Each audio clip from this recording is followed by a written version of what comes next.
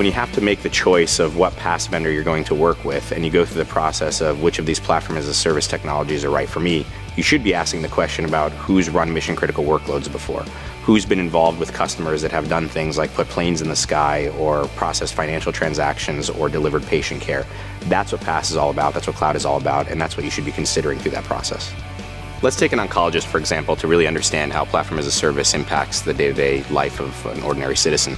So this oncologist, top oncologist in his field, and he's been asked to visit this clinic and work on a particular patient. He gets to the airport, realizes he should have some cash for his trip, and he takes out his Chase bank card, who is an Apprenda customer that writes software that processes these transactions. Swipes in a Diebold ATM machine, and that ATM machine spits out the cash, and our technology platform is behind that transaction. So this oncologist takes the cash, gets the airplane, and gets on that airplane built by one of the world's largest airplane manufacturers, who's an Apprenda customer that leverages technology to write software that makes it safer to be in the sky.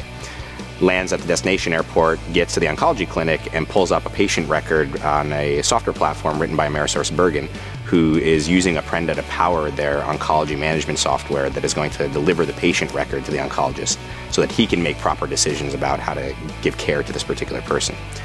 So if you look at that closed loop going from the airport to the airplane to the destination and working on the patient, that entire process from getting money to getting in the air to actually delivering care is something that was powered by Apprenda technology.